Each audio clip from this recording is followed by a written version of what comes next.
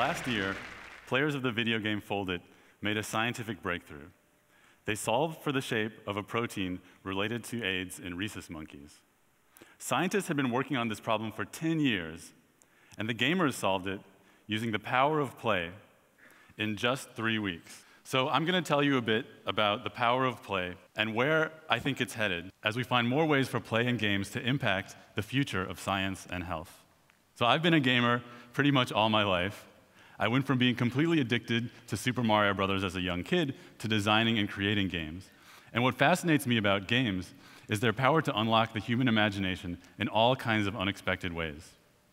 So as a graduate student in computer science, when I had the opportunity to work on a game, I began to think about the possibility of a new kind of game and a way to show the power of games to change the world, which sounds like a really tall order until you consider the power of play.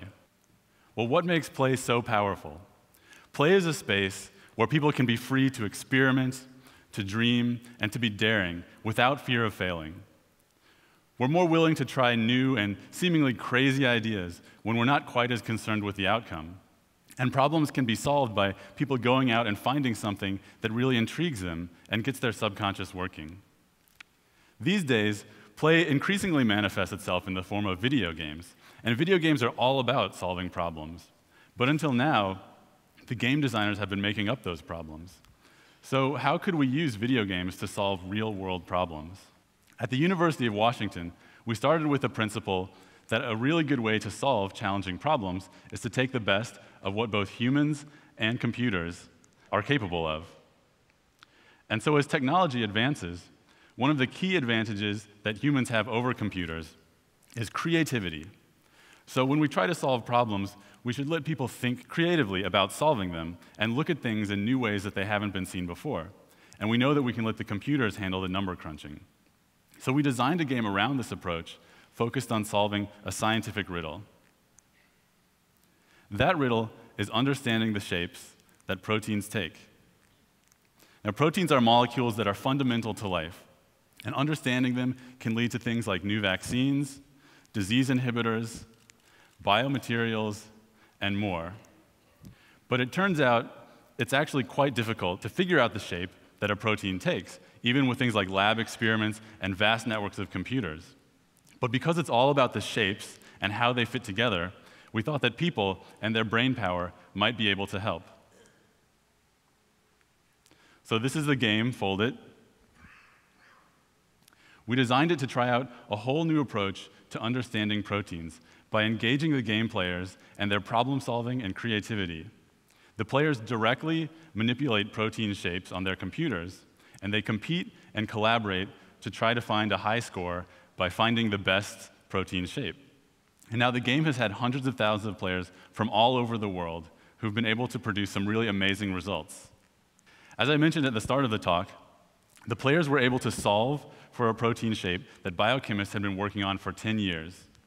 Since then, we've also seen that the players are able to develop cutting-edge biochemistry algorithms and in some cases teach their strategies back to the computer. And more recently, the players have actually worked with scientists to design an entirely new synthetic protein more efficient than the scientists had before. But I believe that these kinds of results are not the exception, and that play and games are something that everyone should factor into their plan for the future of science and health. Even now, we're letting the Foldit players design new inhibitors for the flu virus, and we're working on developing entirely new games that will impact health by letting players create disease-fighting nanomachines and to verify the software of medical devices. Because the really exciting thing now is that play itself is changing to become more powerful. So how will the power of play and games change problem-solving in the future? Well, one opportunity that's only recently been available is social play on a mass scale. Foldit has had hundreds of thousands of players, but if we look at Facebook, it has over 600 million users, and the game Angry Birds has been downloaded 500 million times. So think about what could be possible with all this additional brain power. We could see a real proliferation of games for solving all kinds of different scientific and medical problems. And people who might have thought that they wouldn't be able to get involved and contribute will actually have an opportunity to make an impact. With all of these people engaged in play, I think we'd see a change in the structures of medical problem solving and discovery, with game communities that are like huge worldwide research labs, where interesting ideas and solutions can be generated and prioritized for further analysis and consideration, and a real open scientific process, and a way to locate skill and talent out in the crowd. As games get easier to make, all of these people will not just be playing games, but they'll also be creating them. And just as it's become easy for everyone to create and share their photos, their writings, and their videos, the same will eventually become true with games. And individuals and communities could create games that are relevant to them and their specific problem or health concern. So you won't have to wait for someone else to make the game that you're interested in. You'll be able to make it yourself.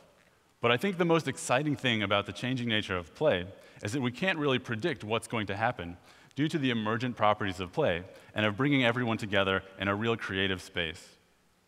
One of our lofty goals at the beginning of the Foldit project was to try to make a game such that someone could win a Nobel Prize just by playing it.